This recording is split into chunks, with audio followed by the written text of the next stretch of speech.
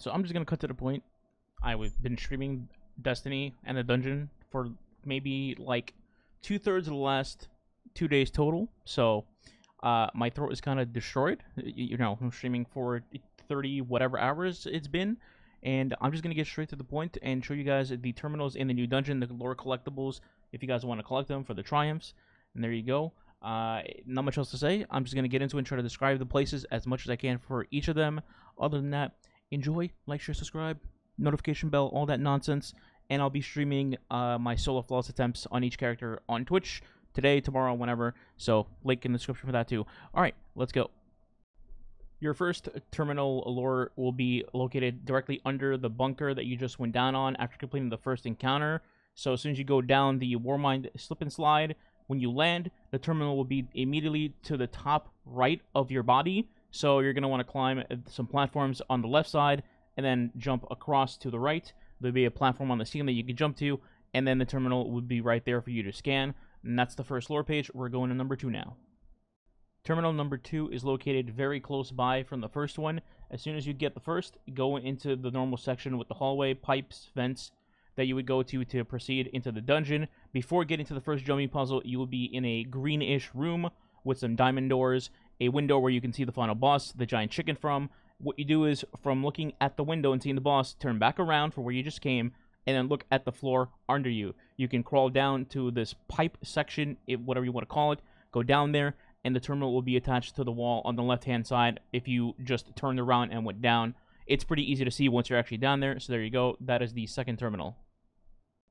Terminal number 3 is in the first jumping puzzle with the Hydra, Harpy suspended in the air, etc., etc. So here, what you want to do is you're going to try to get to the back left-hand corner of the map. This would be about 7 or 8 o'clock if you're reading a traditional clock, looking forward from where you entered.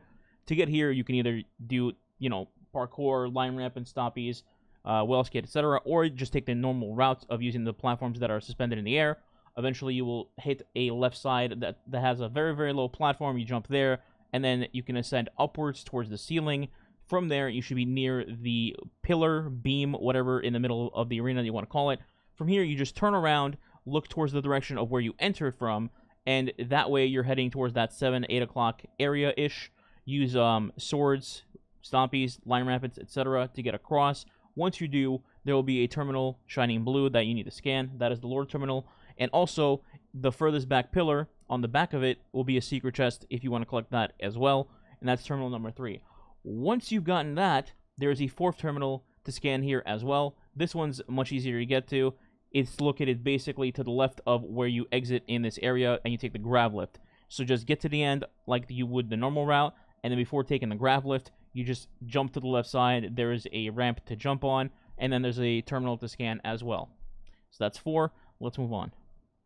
Terminal number 5 is located directly behind where you placed the rally flag near the window exit that you would start taking to ascend the tower. Simply just turn around from the rally flag standpoint, look at the terminals. One of them is glowing blue. Scan that, and there's your 5th terminal.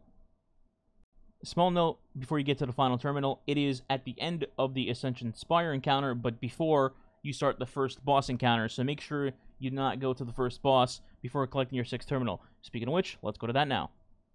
Terminal number 6 is located on a monitor after you've ascended the spire and not gone on to the first boss. It'll be on the outer rim of this area. Just look for a monitor that will be located on the outer side. Don't even bother with anything in the center, and eventually you will find it. It's kind of hard to describe which direction to go because it depends how you go up and where you're looking, etc. But generally, just stick to the outside square, keep looking each monitor, and eventually you will hit it and get the final lore terminal. And that is all 6. There are no more after this point in the dungeon. Enjoyed killing the boss. Other than that, and hopefully you have good luck with the bow exotic dropping. Alright, that's it for this video. I need to go drink 8 gallons of cranberry juice. P.S. If you want to see a solo flawless guide for this dungeon, let me know, and which character you'd like to see. That's it. I'm gonna go rest now.